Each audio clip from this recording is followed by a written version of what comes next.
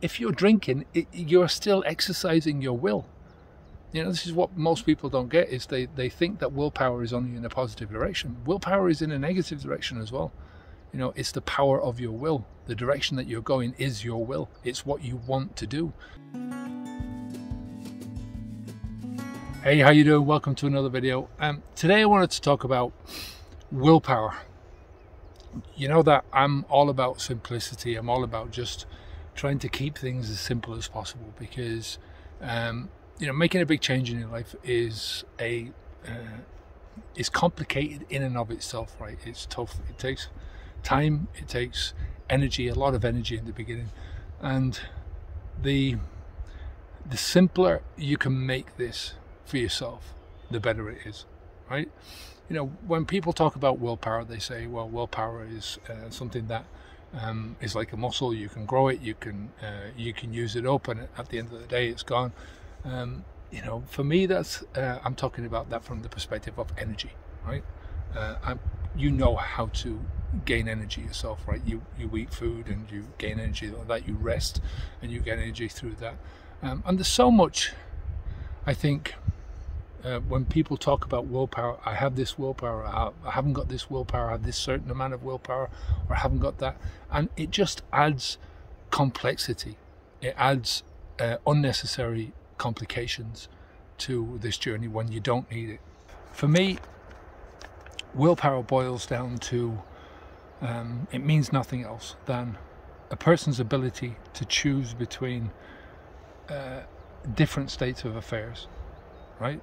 To prefer one state over another, and to set aside all the others and to behave in accordance with that choice, right? So what I'm saying is that it's a decision, it's a choice that you make, and it's one of those things of willpower. To me is I will or I won't, end of story, right? Anything else outside of that is an excuse. Anything outside of that is me trying to talk myself out of it, or to say to myself, well, this is too hard. It comes down to the narrative that I'm saying to myself inside my head. And there's so many different things that I can, roadblocks that I can put in front of myself, in front of my journey, to say to myself, well, no, I'm quite happy to do what I'm doing. Like I say, the choice that you make, whether you choose to drink or not, is a preference. It boils down to that, right? Willpower is the power of your will, the power to make decisions, the power to stick by those decisions.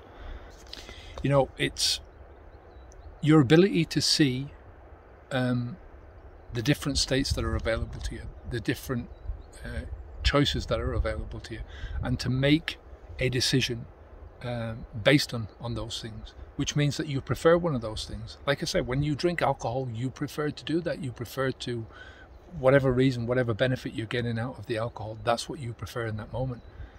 That's what you value in that moment, right? Values are something that change over time. They're something that change with your moods. They change with how strong or how weak you feel. But your will, if you've got if you say to yourself, look, this is what I will do, and no matter what happens, I'm going to do this, then nothing can stand in your way. That's the perseverance that we talk about. We talk about the 4 P's, which is perseverance, patience, positivity, and focus, which, for me is perspective. So that's the 4th P, but it's focus. And if you've got the focus on something, you cannot focus on something if you're going all over the place, right? You cannot be positive about something if you're going all over the place, if you're chopping and changing your mind, if you don't have the power of your will, if you don't stick to the will, if you don't stick to what you want to do, if you don't make a choice and go, well, I'm going to do this regardless of what's happening. It's very hard to have patience with yourself, with the journey, if you're chopping and changing, because you're never getting anywhere. You're making that 1 step forwards, 2 steps back. And once you allow your will to go in a direction that you don't want it to go, if you're drinking, you're still exercising your will. This is what most people don't get, is they think that willpower is only in a positive direction. Willpower is in a negative direction as well. It's the power of your will. The direction that you're going is your will. It's what you want to do. It's what you prefer to do in that moment. And that's what you have to get That's what you have to understand. You know, this is really behaving according to your choice, right? It's a preference that you're showing yourself that really represents the values that you have in your life. And like I say, values, it's very easy to say to yourself, to talk the values and to say, well, these are my values in life. But your actions speak louder than any of the words that you have. You know, if you say to yourself one thing in your values, your actions will tell you exactly what your values are, what you value in life. You know, when you don't stop drinking and you continue to drink, it shows you what you value. It shows you that you value getting drunk more than being sober. It shows you that you value irresponsibility rather than responsibility. It shows you that you don't value commitment to yourself, that you value commitment to something else, whatever that may be. You know, when you look at the willpower involved in alcohol, will is something that you can change. You know, you've always got a choice. Even if you're halfway through a drink, you have a choice to put it down. You know, if you're halfway towards the off license of the liquor store to buy your alcohol, you have a choice to turn back. You know, when you open up a bottle, you have a choice to pour it into your body or pour it down the drain or the toilet, or, you know, just leave it there standing in front of you staring at it. That's your choice. There's always a choice there. And the decision that you make is always going to follow the direction of your will, what you want to do. You know, and people say, oh, well, I don't want to drink, but I keep drinking. That's bullshit. Bullshit.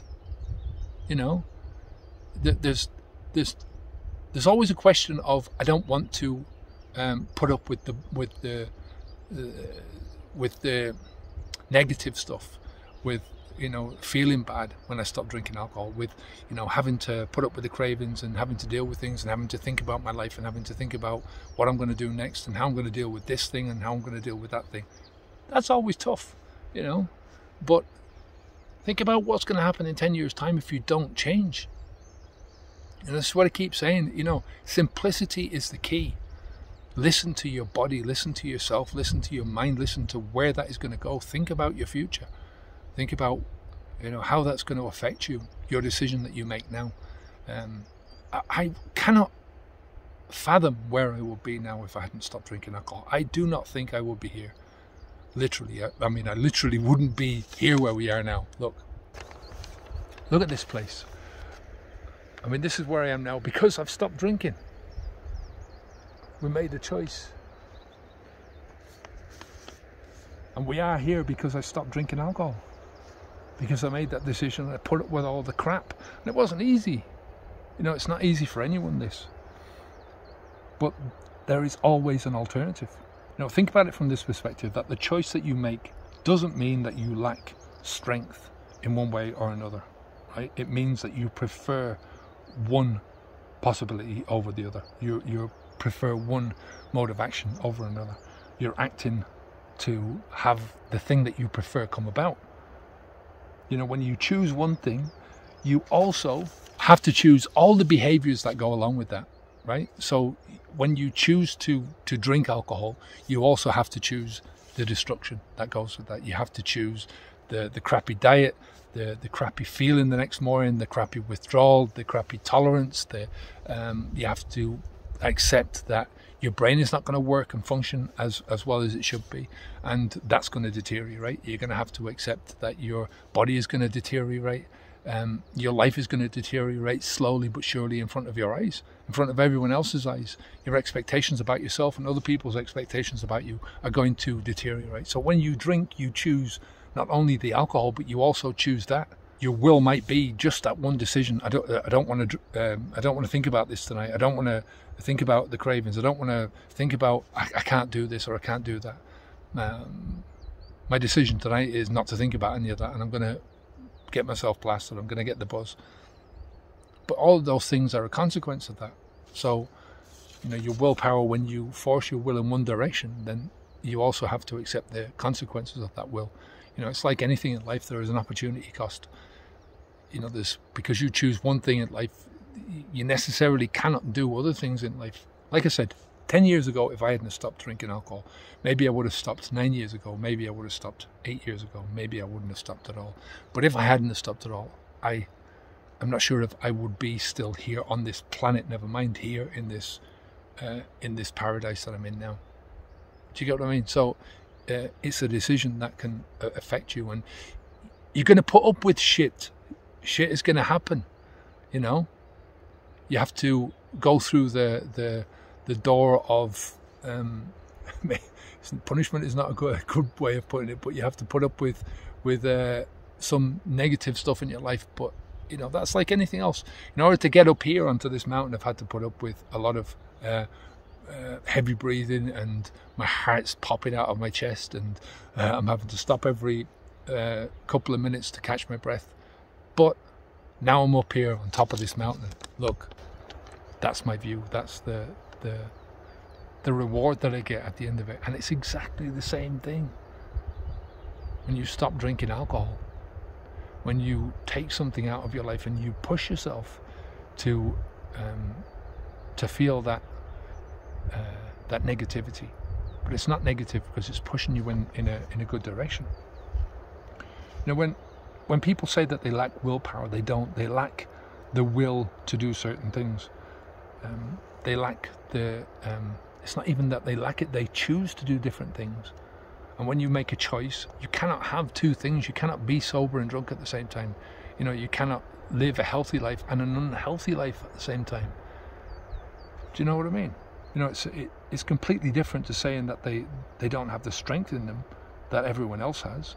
You know, everyone's got the strength to do this. Everyone's got the strength to stop drinking. Everyone's got the strength to change. You know, if you are a physically capable person, if you're a mentally capable person, you're capable of doing this. You just have to get real. No more excuses. Honesty. You know, honesty with yourself is super important. You know, probably the most important thing that you're going to do is to have honesty with yourself, to really see yourself from that perspective. It's a good life. Really is a good life. You know, I thought my life was finished. I thought this is the way that it was supposed to be when I was drinking. You know, get up every morning with a hangover, most mornings with a hangover, feeling crap most of the time, not really making progress. But hey, doesn't matter, because at the end of the day, I can go back to my little bottle of magic potion at the end of the day and disappear from my thoughts, disappear from myself, and not have to think about my failures. And that's the way I saw myself, as a failure. But when you take 100% commitment and 100% responsibility for yourself and for your life, you start to see things in a different way.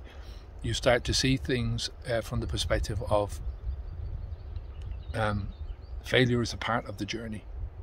You know, failure is you're moving in the right direction. It's a proof that you're moving in the right direction, that you're doing things, that you're taking action, that you're thinking about things, and you're making adjustments, and you're saying, right, well, if I adjust it this way, then maybe I don't, you know, I try again and I don't fail the next time. You know, that's a good way of thinking about things. You know, it's how we all move forwards. So anyway, that's my version of willpower. Like I said, you know, you can listen to whoever you want, but don't make things complicated. You know, listen to yourself. Either you will or you won't. Either you will stop drinking or you won't. Either you're going to put the alcohol into your mouth or you're not. Right? Either you're going to work on yourself or you're not. You know, it's as simple as that. Listen to yourself. Listen to what's in your own best interests. You know. Take care of yourself. If you want some help, you know where to find us, habitsv2.com. We've got a free course that you can get down below. It's the preparation course, which will hopefully get you in a good state of mind and help you to see things from a different perspective. And take care of yourself, keep the alcohol out of your mouth, and I'll speak to you again soon. Onwards and upwards. Bye now.